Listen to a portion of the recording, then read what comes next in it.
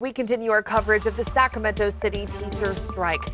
Thousands of teachers and staff took to the picket lines today after negotiations with the school district failed. Their union is asking the district to resolve staffing issues, better pay, training, and health benefits. This strike is impacting thousands of students, staff, and families. ABC 10's Mike Duffy is joining us now from Sac City Unified School District headquarters with the very latest. Mike. Yeah, Madison, this is just day one of the Sac City Unified teachers strike, and it was a long day. As you saw, a lot of people out in force protesting today. Now, this means that over 40,000 students are caught up in the middle of this, out of school until this is resolved. Now, the teachers union tells me that there were no conversations today between the main parties at all. They say that their representative has told them that they won't be coming together until there is some sort of agreement, some sort of proposal put on the table. Now, they say that they are doing all that they can to make sure that this happens, but they said right now the ball is in the district's court. Macy is a teacher in the Sac City Unified School District, and she admits she didn't think she'd actually be striking Wednesday. I'm sad that it's happening, of course, but I'm here to fight for my students, to fight for my family, and to fight for myself. Their main argument is that schools are understaffed and good teachers are leaving for better opportunities. Macy also has extra insight on the process. I'm part of the SCTA bargaining team. Where you at? It's extremely frustrating when your employer comes to the table and says that this is their proposal with no explanation.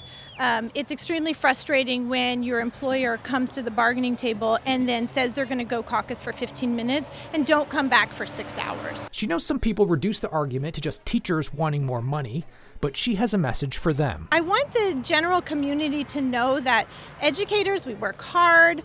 We are worth everything we are asking for. Our district has a staffing crisis, and we're never going to retain teachers if we don't compensate them fairly and show us the respect that we deserve. It's not just teachers out striking either. Ava Brown is a 5th grade student at Matsuyama Elementary School. I'm here to support my teachers and their rights. She tells me it was hard dealing with the pandemic, and she was just happy to be back in school with her teachers. What do you feel now that you're out of school suddenly? Angry. Because our teachers shouldn't be protesting, we should be learning right now. This is like our lunch break. I would be talking with my friends and telling jokes, but now I'm over here fighting for what's right. We were able to get a hold of the Sacramento Unified School District late in the day today. This is what Superintendent Aguilar had to say. We didn't avert a strike. We had a strike now. My hope is that that strike will not endure. My hope was that it wouldn't go beyond today. We have offered and we have made it clear to our labor partner that our negotiations team is ready, stands ready to negotiate. We are waiting for a response.